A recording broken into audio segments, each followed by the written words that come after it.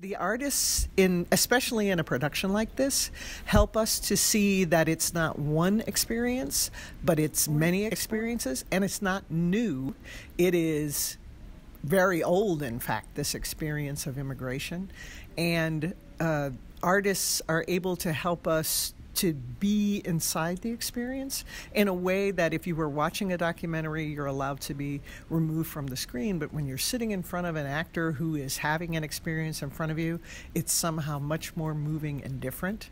And that connectivity, every actor in the play plays two different characters, so that you are hopefully the audience is even more reminded of this person existed in this time and place, and this person exists in this time and place. You know what I mean? Mm-hmm. And so the back and forth of that, I think, will really help all of us to think about, oh, this is not the past, this is now.